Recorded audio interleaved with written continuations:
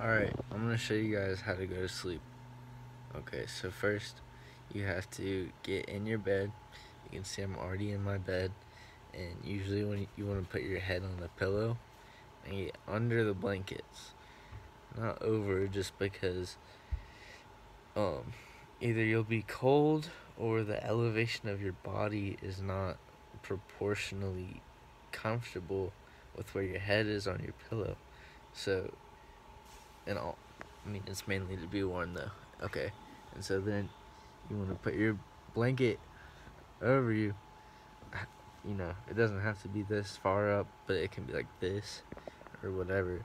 And then you just close your eyes and you just try to be still.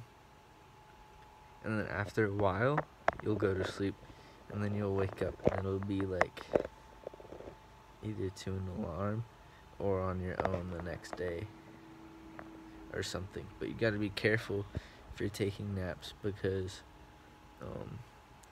if you take naps and you don't have an alarm, you could wake up at like 3 in the morning, and then your whole sleep schedule will be off for weeks.